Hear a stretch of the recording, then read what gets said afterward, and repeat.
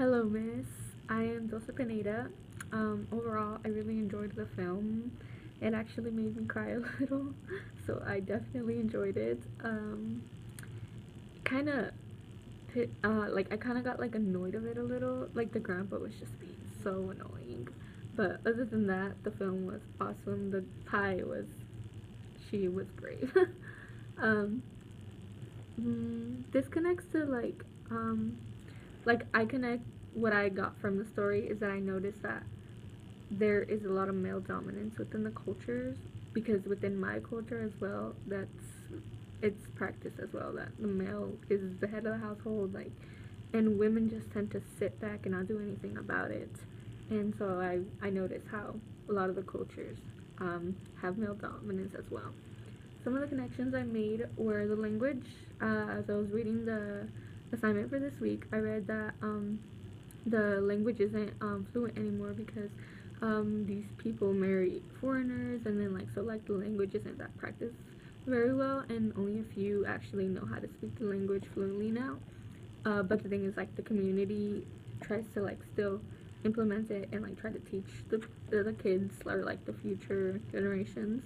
And in the film, I noticed that the community was very strong about still continuing speaking the language. I also noticed the clothes that Pi was wearing for her performance with like the little feathers, the headband, and everything. It was also the same outfit from the clips that we were shown, just that hers was, the clips was purple and hers was yellow.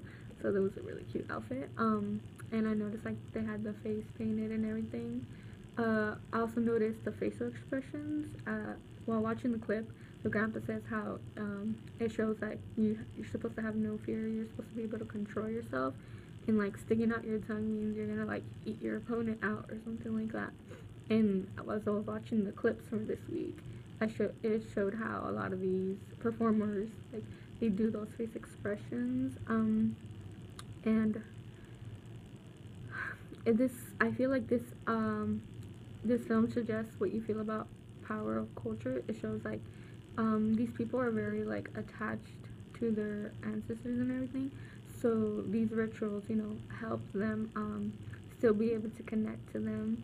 Like they are able to speak back to them, or they feel like they're being spoken back to. And I feel like that connects with my culture, as in the Day of the Dead event, which just recently happened. Like we feel like that's the time when our ancestors come and speak to us, or like our people who have passed away in the past.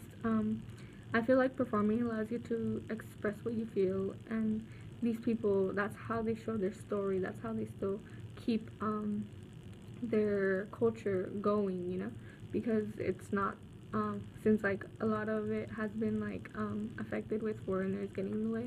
Like now with through this, that's the only that's what they have left to give to the world, you can say. This video did impact me in a positive way because I am really tired of women being looked down upon. Like, some women can be better than men, I'm not gonna lie.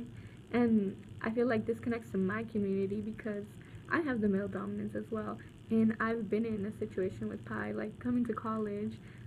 My parents were surprised when I said I wanted to come to college, especially my dad, because I'm a female and his older sons didn't want to come to college. So it's it's pretty amazing to prove somebody wrong, especially when you are a female.